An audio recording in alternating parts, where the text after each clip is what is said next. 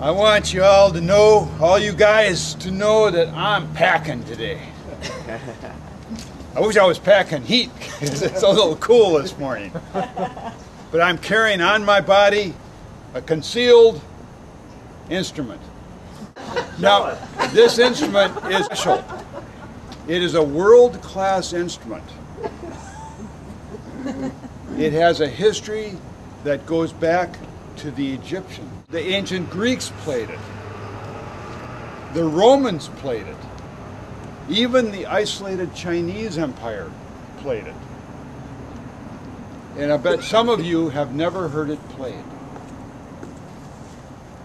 Now, my grandfather played it. That's why I have it. That's why I know about it. He said every kid in the neighborhood played this instrument. Montgomery Ward's catalog. How many know Montgomery Ward? Yeah. Carried it in its catalog. So people all over the country played it. It costs 30 cents in the catalog. I have it on my body. I not only have one, I have many of them on my body. It's a wonderful instrument. Raise hands. Who knows that doesn't know me and know that I play it? Who can guess what this is? Kazoo. Harmonica. Yeah. No. It was brought to this country by the Irish. The blacks played it in the old minstrel shows. Yes. Yes. We played the Called the bones. The bones.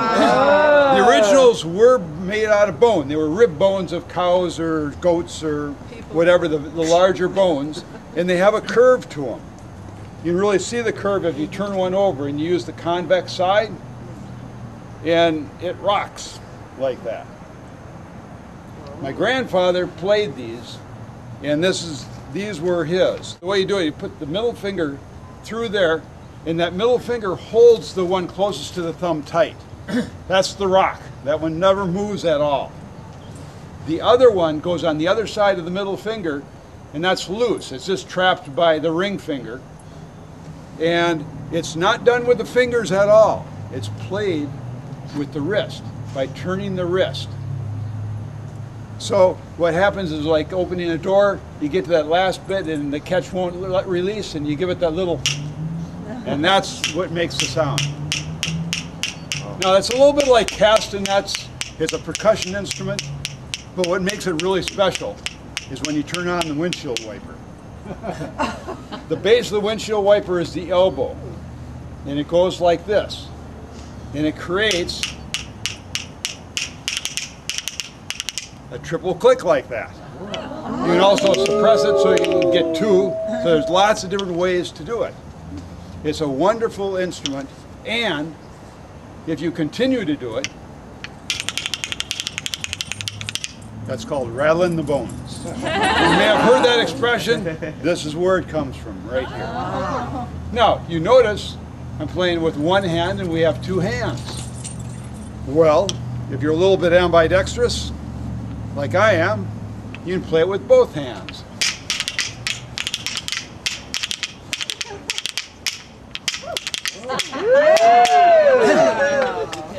Awesome.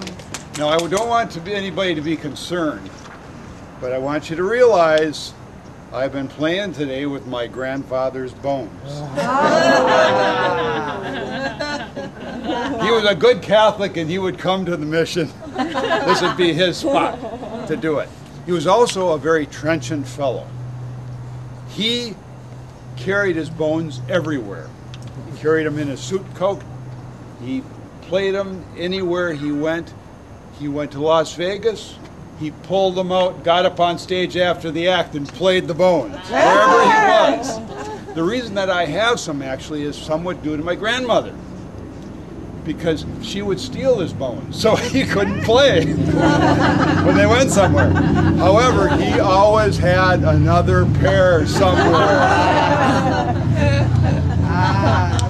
So after he died, I was given a set of his bones, and he never taught me to play them, but I had that memory in my body in my ear, because when we were kids, he used to take us around.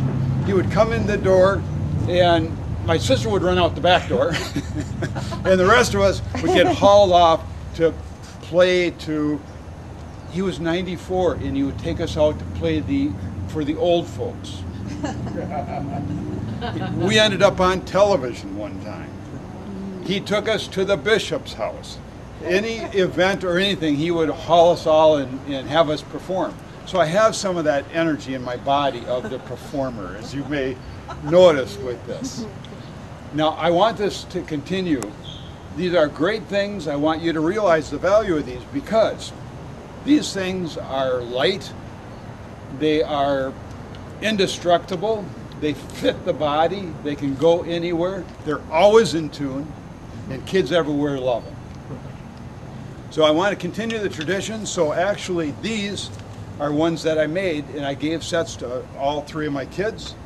And my daughter Oakley has picked it up, and she's getting better all the time. I want to show you, this is my grandfather playing the bones. Wow. And those bones that you see, this picture is probably 50 years old. It may be these same bones. So I want to end by having you join me in a Christmas carol. Just one verse of "We wish you a Merry Christmas, we wish you a Merry Christmas, we wish you a Merry Christmas and a